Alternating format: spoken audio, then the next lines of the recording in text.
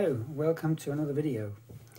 Today I'm going to be taking a look at this. The Behringer Edge.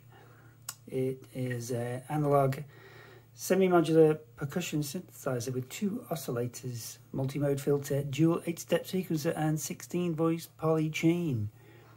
Very nice.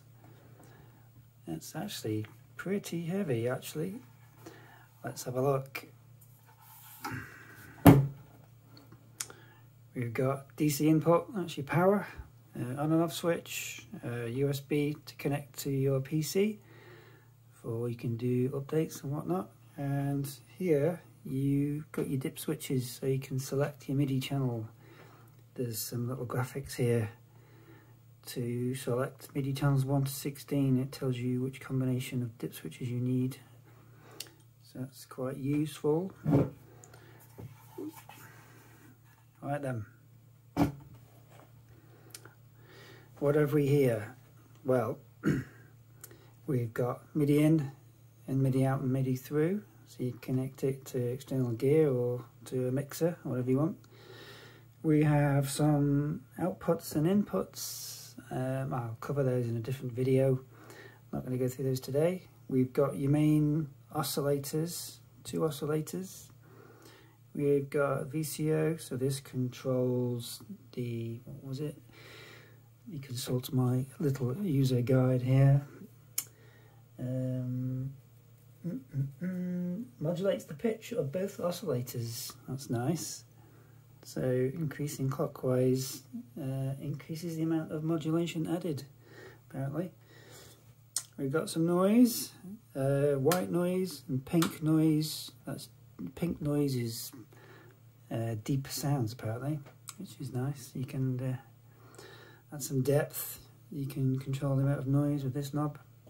You got your output, so you got your overall main decay, master volume, VCA mode, fast and slow.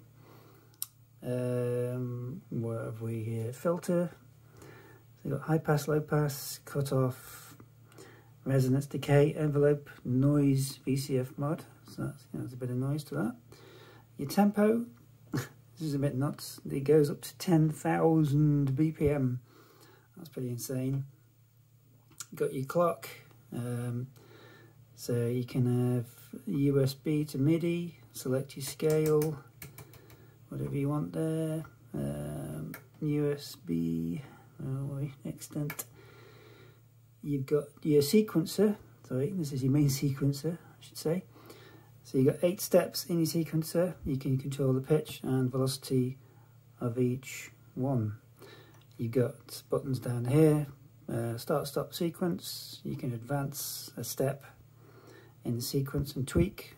You can actually trigger the sound as well if you want, as you're doing that, which is also quite handy.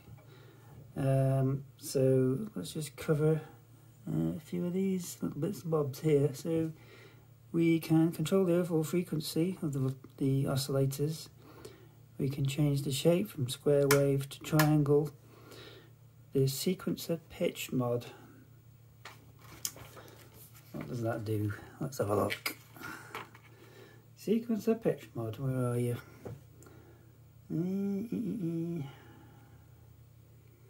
Number 4, where are we?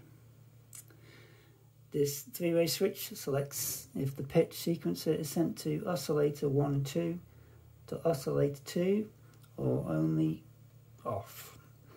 So I'll demo all this later on. I'll do a demo video and I'll just sort of play and mess about and you can listen to what it sounds like. Obviously you've heard the initial intro. To get a taste of what it sounds like, but I'll go a bit more in depth shortly. Cheers! A little Brucey bonus for you. We're in the box, you actually get 6 patch cables. I forgot to mention that.